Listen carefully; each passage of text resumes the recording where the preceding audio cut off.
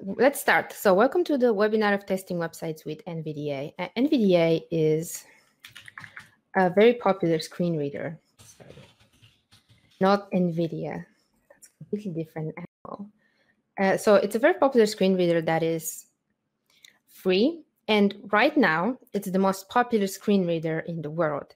It used to be JAWS, but like last month, I think, it changed to NVDA. So knowing how to test with it is very important because it's literally the most popular one for Windows. It doesn't work for iOS. For iOS or Mac OS, I think was the name of it. The Apple operating systems and whatnot, they use VoiceOver. So, but knowing that so many more computers use Windows other than Apple's operating system, so that's why it makes it so important to learn how to do it. Now, what I thought we can do, if you go on their website, they have a lot of information about it, and they also have a guide.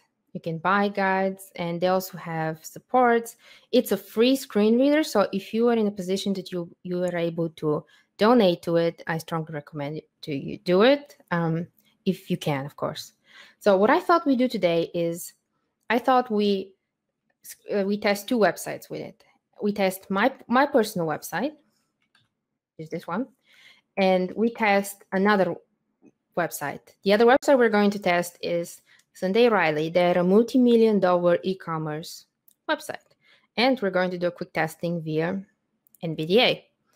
As for my website, I coded it in October, but I did not test it with the screen reader when it was done. And I didn't do it because I was too arrogant. I thought, oh, I know area, I know accessibility, I don't need to test it. And this was the mistake. You should always test your website with screen readers, like always, and many different screen readers. Just testing with one screen reader is a big mistake because screen readers have a lot of quirks, okay? And the earlier you catch them, the better they're going to work. Now, you cannot think that every single feature is going to work on all screen readers. This is impossible. And if you're trying to do that, don't, because that's like saying, oh, every feature must work on every browser. And there are a lot of bugs that screen readers have that are not being addressed. So don't worry about it. But it is imperative that you test with screen readers. So I'm going to start testing my website, and for that I'm going to turn on the screen reader. I'm not going to show you too many options of the screen reader, because we're just going to do testing today, but maybe we can do a different webinar. Okay. So it's going to be, this is the startup for NVDA. Okay. So to stop NVDA from talking, you click Control or Shift. Okay, and I also want to show you this. This is a speech viewer. So some screen readers, come with speech viewers, which means that you can either have the screen reader talk to you and output the speech via text, or you can have the screen reader not talk at all and just output it via text. This is especially useful if you want to do quick testing and you don't need the audio feedback from the screen reader. So I'm going to have this turned on, and you can follow through the screen reader in the box. Okay. Let me see what else I can do. I can also open the on-screen keyboard. So we also have the on-screen keyboard, and so so now I'm going to change my settings so you guys can hear the screen reader. Okay. So I'm going to do a test here, and I'm going to do some testing, and let me know if you can hear the screen reader, okay? Banner landmark homepage graphic visited link. 870-253-3297 link. Navigation landmark list with 7 items home visited link current page. Okay, can anybody hear the screen reader? Michael can hear it. Okay, awesome. Okay. Okay, seems like people can hear the screen reader. Awesome. So let's start by scanning the header of our site. Okay. So let me go to 870. Okay, so home visited link. Homepage graphic. I am pressing buttons on my keyboard, and you can see them on the on-screen keyboard. So I don't have to repeat myself unless someone has,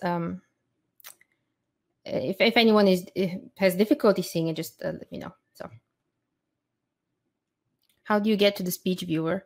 I will show it to that later. You go to the speech viewer by going on settings and then tools. I can show you. Okay, so let's start scanning the header.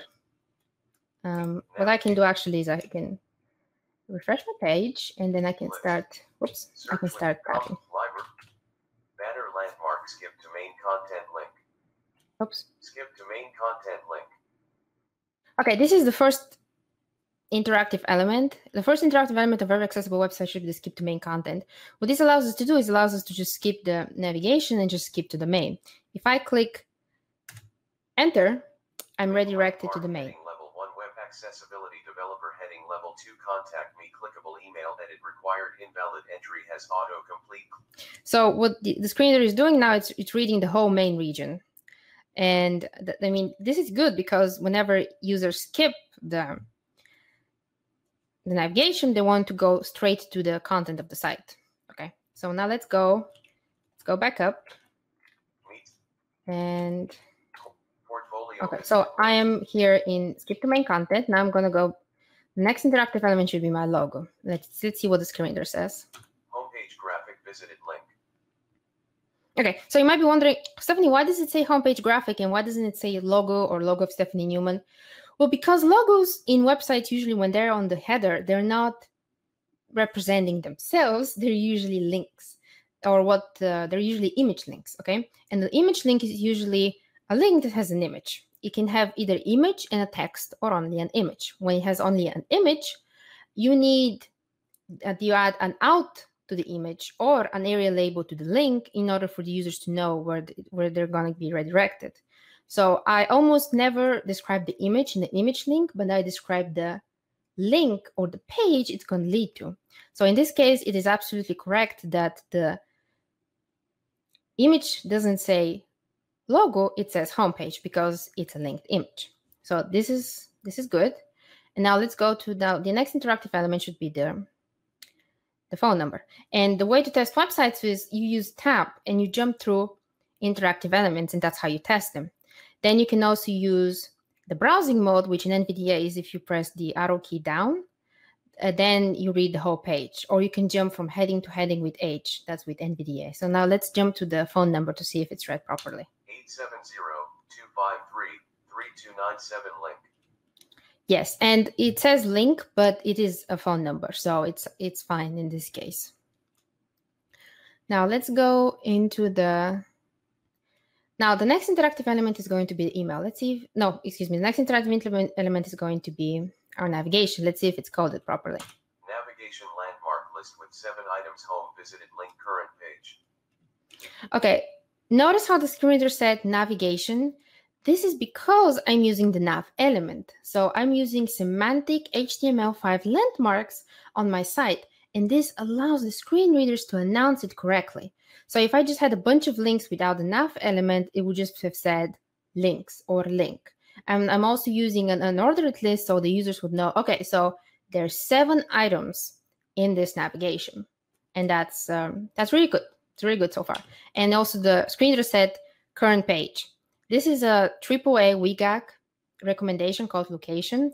And the more the user knows where they are, in this case, I added a special markup on my navigation that marks it up. For example, if I'm on the portfolio, the screen reader is going to say, okay, current page, portfolio. So now we are on the home page, and let's go continue browsing. Portfolio visited link, testimonials link, courses visited link, blog visited link. Okay, and it says visited link, or you can say just link. These are settings you can disable in your screen readers, but I usually leave the screen readers verbose as possible so I can test various things. But the users can just disable it. So instead of saying, for example, courses visited link, it can just say courses link.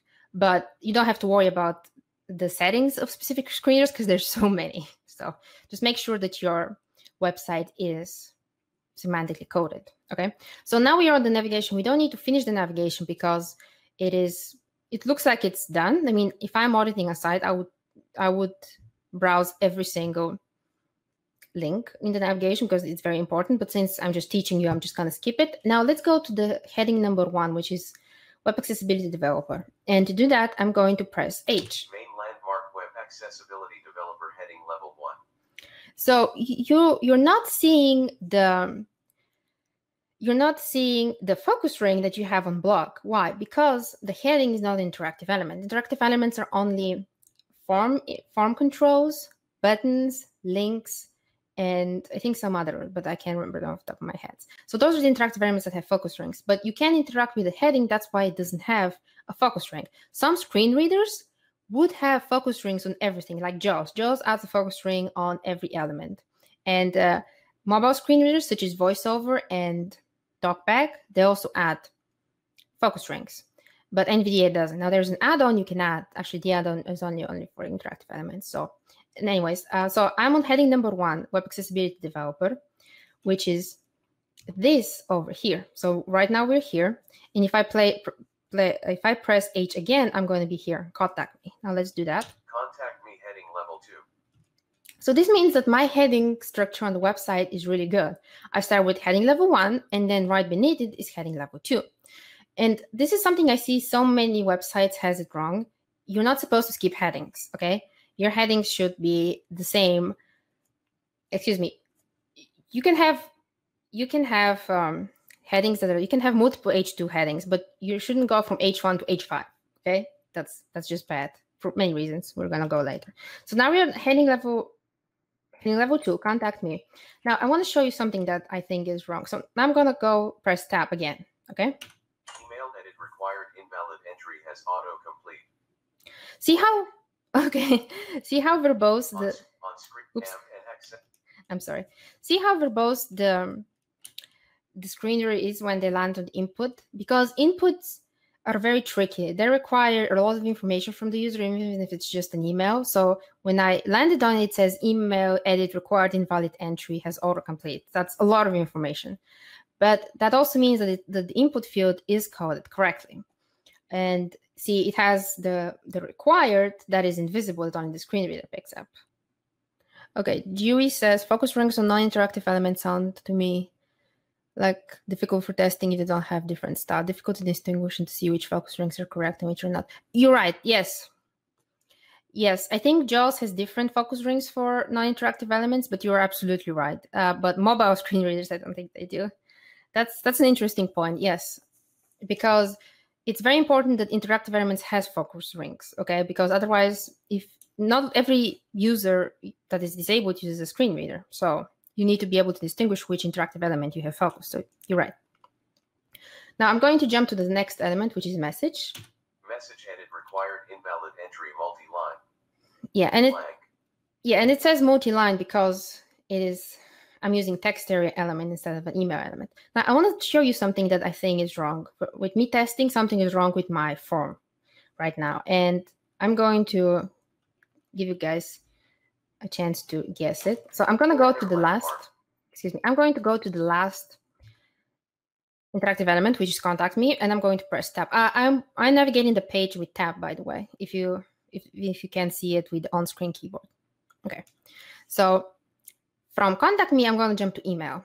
Email edit required invalid entry has autocomplete. Yeah, it said blank, but I interrupted it. So if you can, do you know what is wrong here? Like, someone is jumping from the contact me to the email field, and then the screen reader says email edit required. Okay, I'm going to tell you. What's wrong is that the user jumps from the contact me to the email, but it doesn't say what the email is used for, okay? You can request an email from someone for so many reasons: to enroll in their newsletter, or in this case, to contact them, to place an order for checkout purposes. The problem is that the screen reader is not announcing it, and it's not announcing it because it's my fault. I did not code this correctly. What I should have done is I should have enclosed, I should have enclosed this this form in a field set. And this shouldn't have been an H2, it should have been a legend within a field set.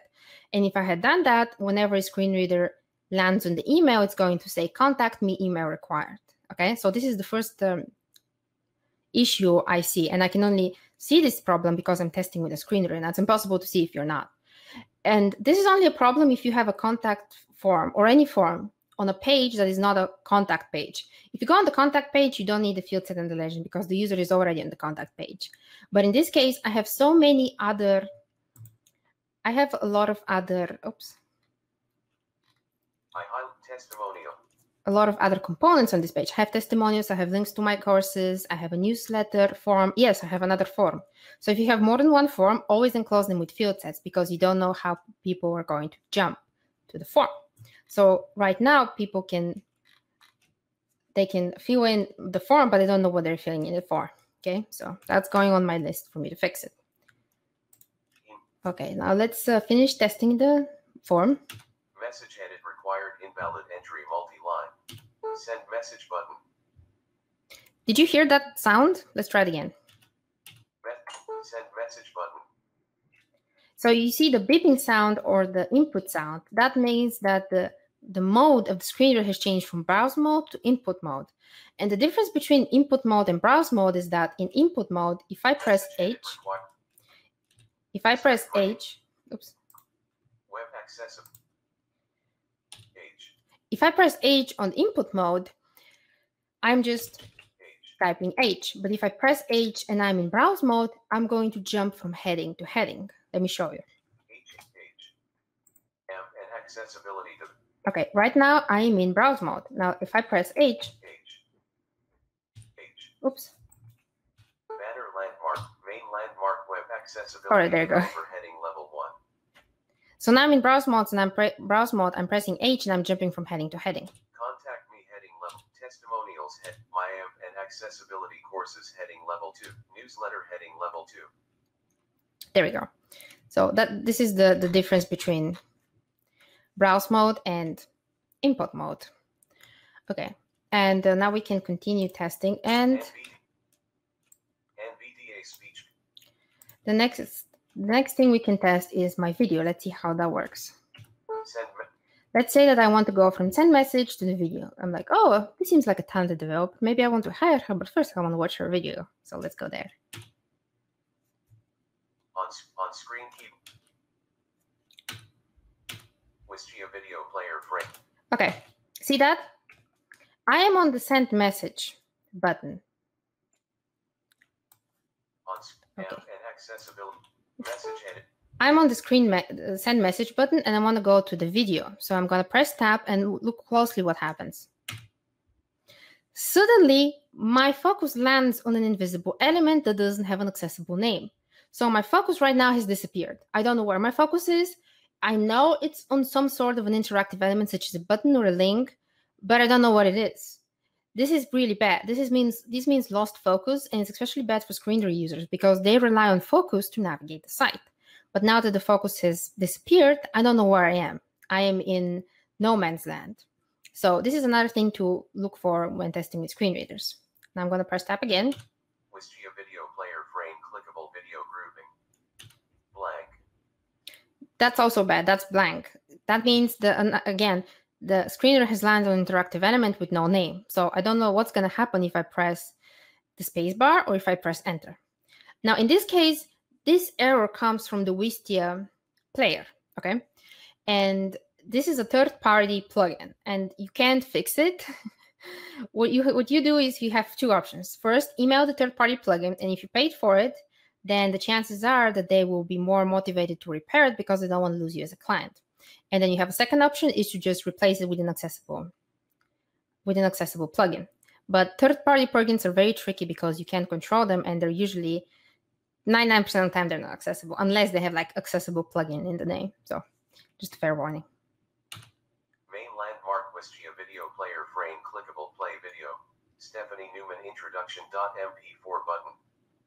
There we go. See, this is a button that has a very good name. So when I land on it, I know exactly what's going to happen. Okay, so if I press it, the video is going to play. Search video button. Okay. Play bar slider midnight. Clickable show captions menu button collapsed. Clickable mute button. Volume slider slider 100. Okay, it seems like the controls of the video are very accessible, so I can press them and they tell me what they do. So I think the video component is good. There is 2 quirks I don't like. So there's the focus disappeared. That means I have to email the company and ask them, hey, what's going on? Maybe I didn't install it properly. Okay, maybe it's my fault, or maybe it's your fault. You have to fix it, or I'll go to your competitor. So let's move on from the testimonial. Excuse me. Let's move on from the video. Clickable show settings menu I'm button. going to Testimonials heading level 2. Okay, now I'm in the testimonials. I highly recommend. And I press the down key to go on browse mode. And when I do that, that means the screen reader is just going to read a lot of the text. Existing website to contact Stefany Newman. She will deliver exactly what you need. There we go. And if I press the down arrow again, if I press the down arrow again, it continues reading. Graphic Dr. Kristen Sullivan. My favorite part. There you go. And then you get the idea. So now let's move on to the next heading, which is my app and accessibility cursor. So I'm going to press H again. And how users browse websites is with screen readers is that they either press the tab multiple times or they jump from heading to heading. It's not always linear. Like maybe not. Actually, a better thing to say is it's rarely linear. They rarely go from the top of the website to the bottom just by pressing tab or pressing the arrow key. They're like us sighted users. When you go on a new website, for example, let's say you want to buy shampoo, and you go to a website, you quickly want to find, okay, what shampoo I want, add it to cart, and then check out. Okay, you don't want to hear the story of the company, how they get started, what their favorite dog is, or something like that. So, how are you? Okay, so. I have some questions. Dewey asks, how accessible is the native video element? That's a good question. So the native video element is different in every browser. Okay, every browser is responsible for their own native video element. So you have the HTML5 video element that you use to display video, but it's different in every browser. So, and it's not very accessible, believe it or not. Every browser has their own problems. Chrome, Firefox, Safari. Native HTML is not accessible. That's why we have Area. Area enhances the accessibility of HTML. So that's why you have some media players being advertised as being accessible because the native one isn't very accessible. There's a very good article by someone, I forgot their name. They're like a accessibility celebrity or something. So they did thorough testing of the native video element, and it's not really good. And then Santosh asks, how are you toggling between modes?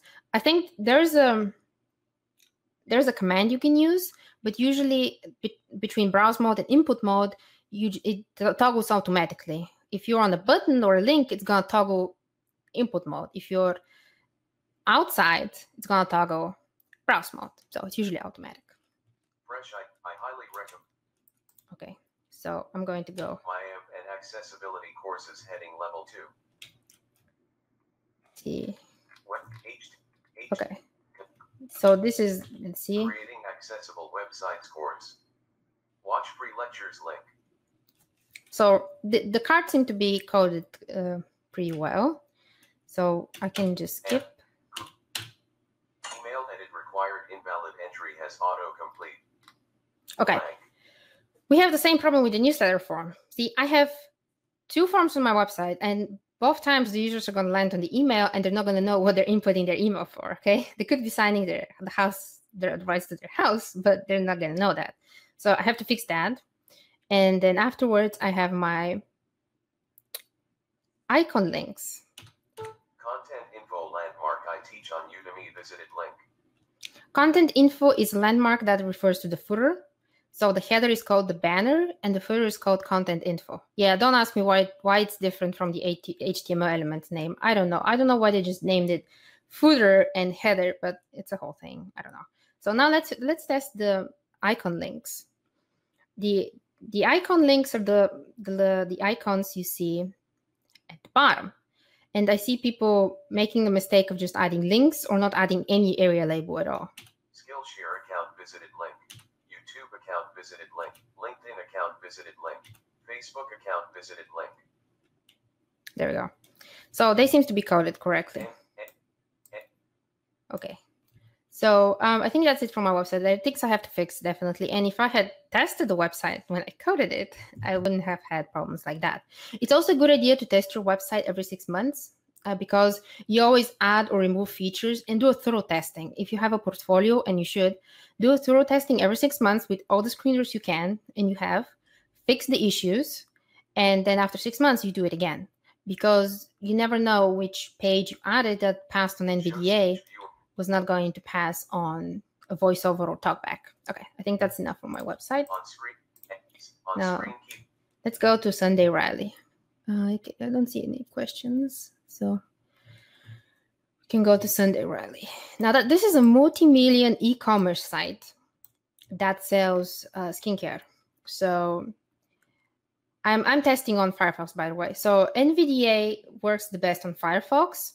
I think it's mostly used on Chrome, but I'm not sure. But it works the best on Firefox. That means if you test it on Firefox and Chrome and there's like one weird bug on Chrome that can be fixed, it's fine. It will pass because NVDA is optimized to work the best with Firefox. Each screen reader is optimized to work best with specific browser. For example, JAWS works best with, I think, Internet Explorer 11.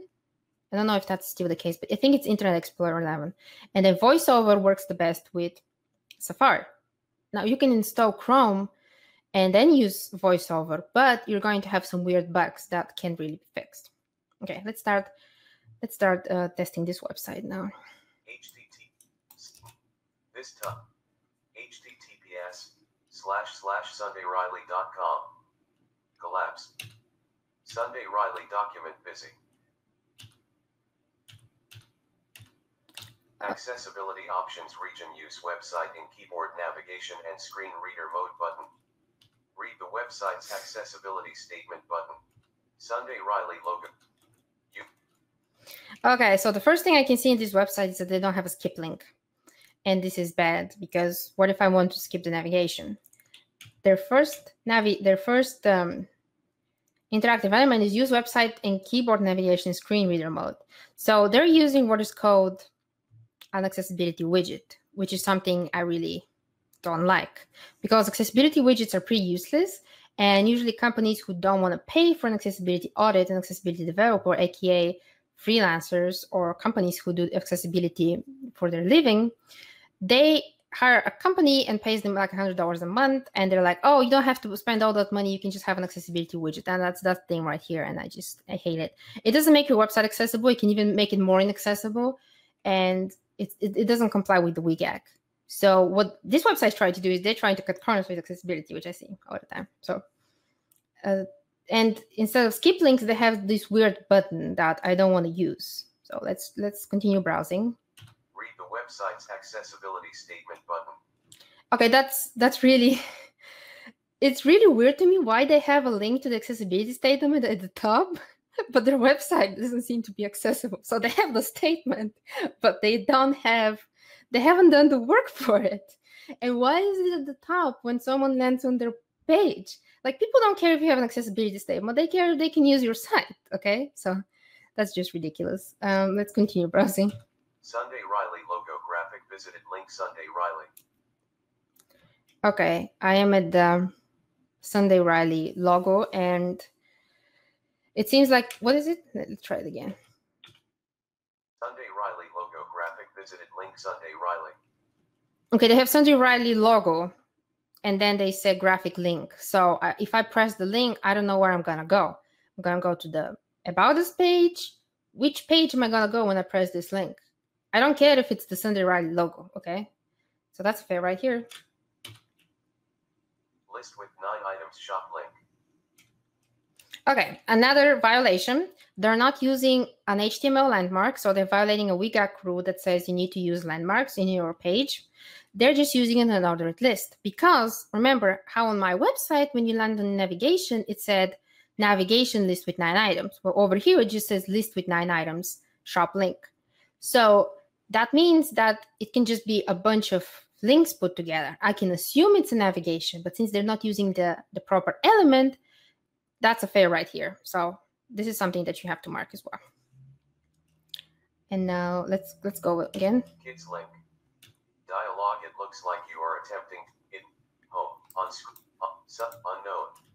Navigation. Dialog. It looks like you are attempting to use the website with the keyboard.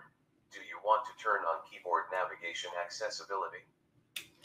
Okay, so they're trying to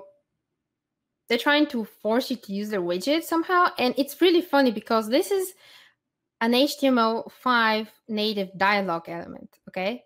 And when I tested it earlier, Chrome and NVDA, it didn't read the contents of the dialog. It just popped up and then the focus was moved on cancel.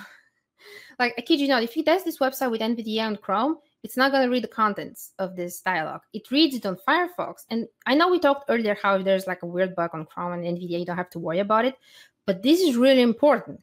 If the user doesn't hear this dialog, it can potentially impede them from using the site. Like even though I hate accessibility widgets, okay, maybe in this case they can be useful. So that's another flaw right here, is they're using a dialog element that I know the majority of screen readers don't read it. So it looks like your OK button, cancel button, Sunday Riley document. Link kids. Okay. I also see that they don't have a default focus ring. Access. Sunday list kids dialog. It looks like Oh, this is really bad. The dialog just keep popping up. I think it pops up only if you're at the header, but this is so bad for accessibility. Also, the website doesn't have a focus ring, which is another problem. And you might be thinking, well, Stefany, if someone's using a screen reader, they're probably blind and they don't need a focus ring. Well, actually, a lot of sighted users use screen readers as well. So, for example, people who want to have things read in the background, or they're doing other things, or they're suffering from dyslexia, they also use a screen reader, even if they're sighted. So how I test websites that doesn't have a focus ring is I usually enable the focus ring of the program. So let's enable the focus ring of NVDA. This is an add-on I installed. So what I'm going to do is search box. I'm going to enable it now. So how you enable it is you click Tools, you right-click the NVDA icon, Tools, and then you go to Manage Add-ons. That's over here. And then I have the Focus Highlight add-on. Now it's currently disabled, but I'm going to enable it because the website doesn't have a focus ring. Close. Restart. Restart NVDA. And then you have to restart NVDA to take effect. Press Sunday Riley Mozilla Firefox. Sunday Riley document. Loading NVDA. There we go. Now we have a focus ring. Okay. Oh, Sunday Riley Mozilla Firefox. NVDA speech view. List. Terrible. Okay, the focus ring is not landing. Okay, there we go. Search button for website button search. 0 link. Okay. Search button. Now you see how we have a focus ring. It's really easy, much easier to test with a focus ring than without. So that's another violation of the website. Now let's go to the back or our basket and see how many items we have right there. 0 link. This is another violation because right now we don't know how many items we have in our basket, and 0 means nothing. If you're using a screen reader and you're blind, 0 might mean anything. What is 0? The correct way would be you have 0 items in your cart. This is what the screen reader should announce, but somebody didn't care about accessibility. Shop now link. On screen equals. Oops. Charcoals. Sunday Riley. Scrub your weight. Read the I got lost. New. Charcoal smoothie heading level 1. Exfoliate from head to toe. Sunday. Okay, so now I'm down here. And I'm going to browse via the H key. So I'm going to see how their headings are. Like a tall glass of water for your skin heading level 2. Power of 3 heading level 2. Okay, their headings are good. I can appreciate that. Bestsellers heading level 2. Good Genes lactic acid treatment linked heading level 3. Afterpay information see Good Genes lactic Good Genes lactic acid treatment graphic link. Good Genes lactic acid treatment linked heading level 3. Okay, so they have the same link twice. Good Genes lactic acid treatment graphic link. Okay, that could be coded better, but I think it's okay for now. If it was just a graphic that repeated good genes lactic acid treatment, I would have flagged it because the image alt is going to be redundant in this case because we already have the name of the product below. But it's a link, so it's duplicate links. Duplicate links are not a WCAG violation, okay? Oops, I pressed refresh, I think. A lot of people think that they're WCAG violation, but they're not. Oh, okay, I did not press, or did I? Yeah, I think I accidentally went to the product. So if you have duplicate links on your site, as long as you name them the same way, as long as they have the same area label or the same link text, they pass, okay? Don't worry about them. Clickable list with not 80. Combo box 1 fluid ounce slap. Sunday. Okay. Alert. Accept. Read. Sunday run. Accept. Read. List. Cancel button.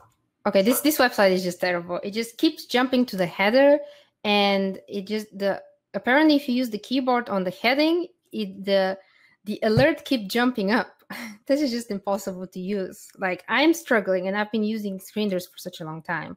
So yeah, you can see the difference between an accessible, like my website was, even though it has its problems, to a website that's just a nightmare to use with a screen reader. Let me try to get, like, let me see if I can get this item. Like, let me try if I can find, if I can add it to cart and know what item it is. So let's try one more time. Okay. Combo box 1 fluid ounce / 30 ml collapse. Okay, this combo box doesn't have a label, so I don't know what I'm choosing right now. 1 fluid ounce is for what?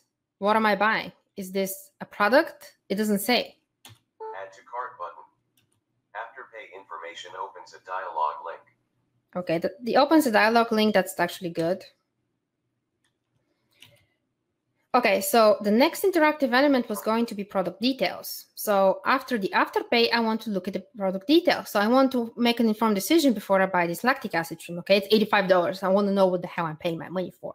But I cannot select the product details with my screen reader. It just jumps. And the reason that is because they're not using a button, or somehow they have disabled the button. If I use my mouse, it's going to open. But if I use a screen reader, if I use my keyboard, the screen reader is not going to catch it because they made it to skip. Actually, let's look why they did it. Let's go. Developer tools. They probably didn't use a button or an interactive element, and that's why. So whenever you're testing, you need to, yep, there you go. They used a paragraph for a button. So they attached a JavaScript event handler to the button, and that's why the screen reader thought, oh, this is just a paragraph, I don't need to focus it, which makes sense, but it was coded terribly. Lecture has ended.